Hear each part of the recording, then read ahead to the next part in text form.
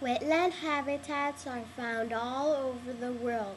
Those wetlands alongside rivers prevent flooding by absorbing the excess water when the rivers are high. Wetland habitats release water into the rivers when river water is low. Marshes are some of the most common and widely distributed wetland habitats.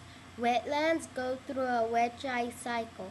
The water flow depends on the weather and the environment.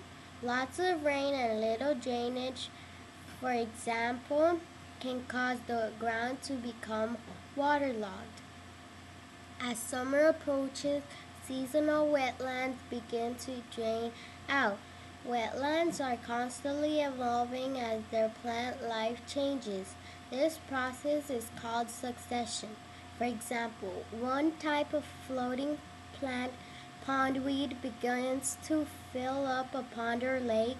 As waste matter continues to accumulate, the pond gradually becomes wetland. Wetlands play an important role in nature. In addition to being a habitat for many plants, it is home to many animals such as frogs, beavers, muskrats, ducks, geese, bullfrogs, green frogs, dragonflies, monarch butterflies, and white-tailed deer. The wetlands is also home to many endangered species such as the blue heron and the snowy egret.